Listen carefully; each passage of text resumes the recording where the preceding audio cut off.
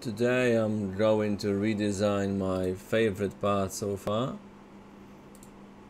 and some of you might recognize what this is. It's for my DIN rail to mount it on the surface. However, today I would like to redo this a bit and see how long it takes me, so I can kind of mount it on the rack. I've used some of the parameters from the kind of rack spec, and these are legit. I double checked with my server rack here at home. So what I need to do is to get rid of some of these first, because I guess they'll be in the way. Now I need to stretch it out a notch. So obviously we go to the lovely sketch. I don't want any auto updates. Yes, as I already mentioned, I took the measurements before and I kind of remember now. Sad, I know. And so this might be rather smooth. I don't actually know. Okay, this is to be expected because of my side cutting was to match the previous size.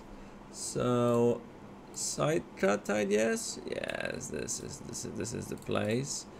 And if I go with 20 millimeters, a bit too much. Let's go with 19. 18. Okay, 18.2. Yes, obviously. So again here, 18.2. Learning something every day. So now there should be nothing. Perfect.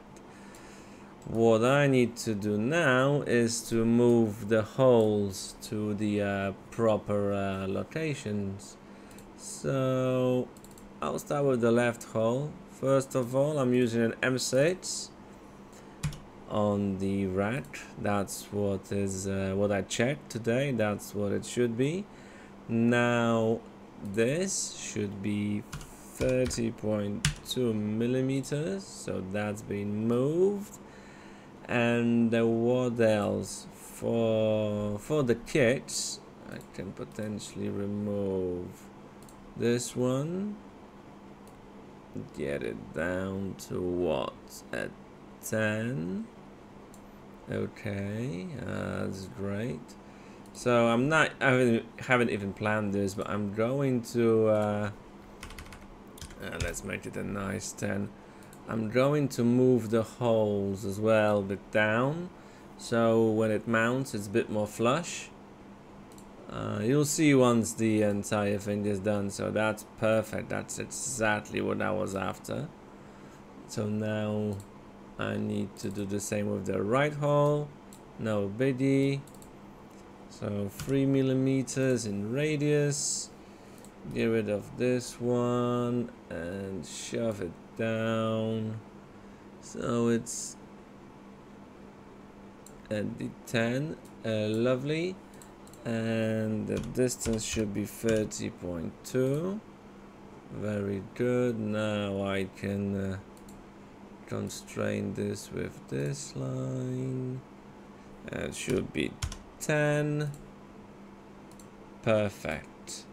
That is absolutely brilliant. Now the distance between them two centers should be 60.4, 60.3 millimeters, something to that tune. I'm just gonna eyeball it, just like that.